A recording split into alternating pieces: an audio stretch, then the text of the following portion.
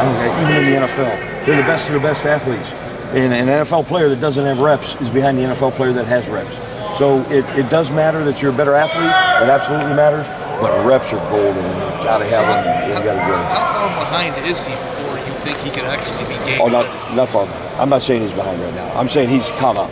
He's caught up. Those injuries are why it took him a while. Is there anything with Justin that does he look just like a guy who's ready to go, or do those injuries take a toll on you at all? He's ready to go. The injuries do not factor in right now. They he's don't the same factor. player. You got it. He's completely healthy. Is his confidence level there? It is. And that's the neat part about this spring. That's what came back. I think if you ask Justin, I think it's the confidence that came back because of his reps. You lost two guys to the NFL and a guy to an Achilles. I mean, most coaches in your situation would be at least a little worried. How would you describe your state of mind regarding these guys?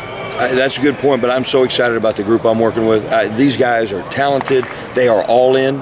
They are grinding. It matters to them. I'm excited about what's going to happen, and I have no worries. The next man will step up. This is a talented group of players at Ohio State and linebackers. How important do you feel it is to get